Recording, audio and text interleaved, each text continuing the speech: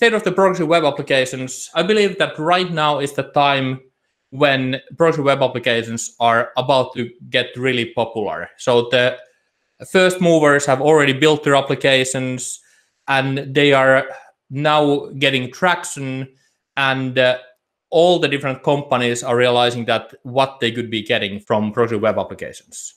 So this started as a thought on having a perfect deployment model. In a way, you get to any web application just by sending a link. You click that link and you are in the application. So that's really quick compared to installing an application. But there are kind of doubts around that. Are those applications slower than native applications? Is hardware access and API access limited? Can you kind of build similar type of engagement, kind of pull your customers and users back to applications easily? Is the user experience feeling like a second-class citizen in any platform compared to native applications? Does it integrate with the operating system as well? So those were the questions that progressive web applications try to answer. And just to define what is a progressive web application, here is a quick definition by Microsoft. I like this. It's a fairly extensive though. So first off, it's progressive, meaning that it works on any device and it works in a such way that you just load a web page and then you start adding new functionality on that web page and progressively turn that web page into a fully working application. It should be fast. It should be linkable. It should be responsive. It should be in a way that the same application can be run on anything between smartphone and a desktop computer. It should feel like an app in a way that everything happens instantly. There is no page loads. It should work also on less than optimal connectivity, even offline. And while it's a web application, you don't need to install. There should be option for that. So if you want to, after going to an application, to kind of keep that application, it would be great to be able to add that to your home screen or start menu or wherever you start your applications from. It should stay current by kind of updating itself automatically. It should help to pull your users back to the application through notifications. You should find the application with web search, and if it's available on an app store as well, there should be a way to rank it. So that's what Microsoft defines as a progressive web application. You don't necessarily need to have all of these at once, but this is what is possible with the progressive web application. So here's an example from Pinterest. They had a mobile web application before, and then they re-implemented that as a progressive web app. And what came out was that they were able to increase the engagement with their users by 60%. And this being a social media platform, that engagement is their lifeblood. And when they started comparing that to native application that they also had, they noticed that the engagements are pretty much on the same level. So that was, of course, game-changing for them. Another example from Starbucks. So they implemented a mobile progressive web application for their users for ordering coffee in their cafeterias. That progressive web app was so easy to install, it so easy to get to just by sending a link or scanning a barcode, that it increased the app downloads by 94%. And that's obviously really impactful for them if you are able to double the daily active users just by implementing the progressive web app. Another example is from Uber. They have always had really well-made native mobile applications, but when they expanded to a market where networks were quite slow compared to other markets, as low as even like 2G networks, downloading that hefty mobile application, that kind of became a barrier of entry. So they implemented a progressive web application where the size of the download was just 50 kilobytes. So that was so drastically small that allowed them to enter to that market, because this is just a small fraction compared to the native mobile application.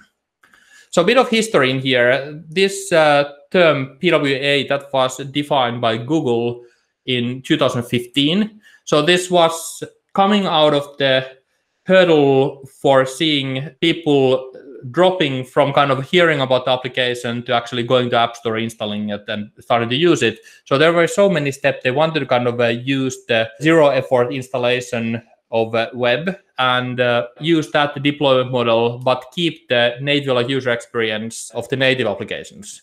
And at the same time, this kind of gave a benefit of running the same application on every platform. So write that code base once and run it on every platform. So the promise is really powerful. So that was first implemented in Android 17, and then Microsoft noticed that they don't have a sizable ecosystem for their mobile platform. So they jumped on board and fully implemented proxy web apps for themselves as well. First for Windows, and then added also Windows Store support for it. And later on, I guess as a testament to scale of PWAs, Microsoft started building Office piece by piece on proxy web apps in 19. So now we had two major platforms in there, Android and Microsoft. And later in 19, Google made Chrome allow any desktop-oriented platform like Windows or Linux and Mac to be able to run those proxy web apps on desktops as well through Chrome. And Apple implemented the core technologies in proxy web app. So that basically got all the platforms together. So write this application once and you are able to run that on any of these platforms. So with this, we believe that this 2020 is the year of proxy web apps, where most of the business apps that are started this year will be written as proxy web apps instead of native applications. A couple of examples. Here is the Microsoft Office, the proxy web app version of the Microsoft Office that comes pre-installed with every laptop you buy today, and also an Outlook, how that looks like in there. Here is a Spotify implemented as proxy web app. So that gave full desktop experience as a PWA, but it also made it possible to run this application basically inside anything running on web. So you could kind of embed that to a web page or send a playlist in a messaging application or on social media. So that kind of enabled a lot of new things for Spotify. Here is Autodesk, two of their CAD applications. So the AutoCAD viewer is basically the viewing part of the AutoCAD. And the interesting part is that this is really kind of running the original AutoCAD code base, but they are able to kind of port that to web. And another application here is more of a hobbyist CAD program, Tinkercad from the same company. That's a full-blown CAD application. So this kind of demonstrates that there is no limit how extensive business application you build on web. So basically anything is possible. PWAs are actually quite simple under the hood. You just need two things. First off, you need to have a manifest that defines what's the name of your application, how the icon looks like, and a couple of basic properties. You declare those. And the second part is what is called service worker. So this defines how network is managed, including enables offline functionality. And this is just a few lines of JavaScript. So basically any web page that adds these two things could be said to be a proxy web app. Of course, at that point, it doesn't really include all the features that the Microsoft definition over there listed. There's an interesting project called Project Fugu. So this is a joint project between browser vendors for implementing all the most useful native APIs for web one by one. So if you are wondering if any of the kind of APIs that you have needed from native platforms are still missing from web, this is a perfect project to take a look and see what's the state of those and when they are landing on each different browser.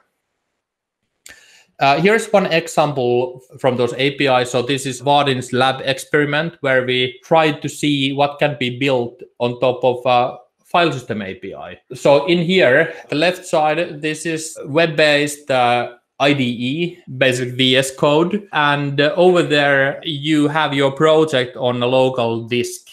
So over here, we send a link to a colleague, Alice, over there.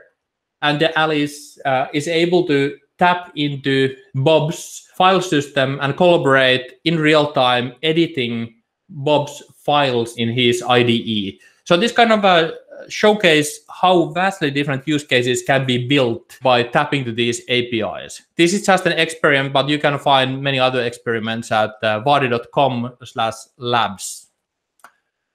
Another interesting technology in proxy web apps and web in general is called WebAssembly. So this is a way to take almost any existing code base, whether that's written in PHP or Rust or C, and compile that with the traditional compiler to WebAssembly binary. And that can be today run on any major web browser. So this way you can port almost any applications to web.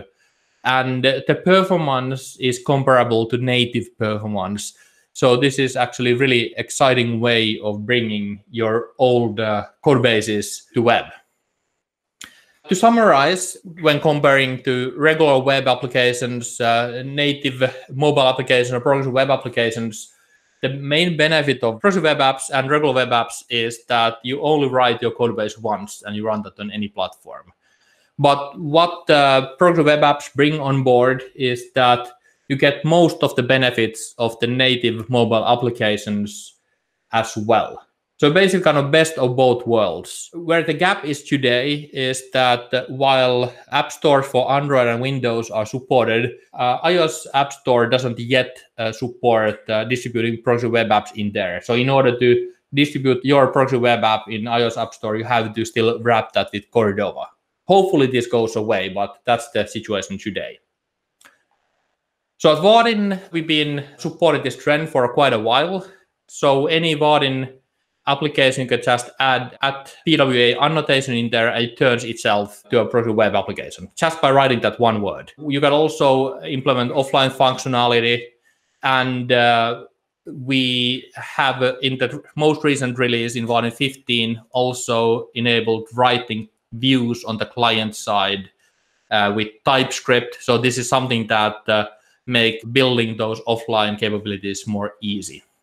So what we're working next is simplifying the offline support even further and also adding push notifications. So if you want to try out what the Vaadin-based proxy web app looks like, try that task mob demo on our front page. It kind of showcases some of the capabilities of proxy web apps.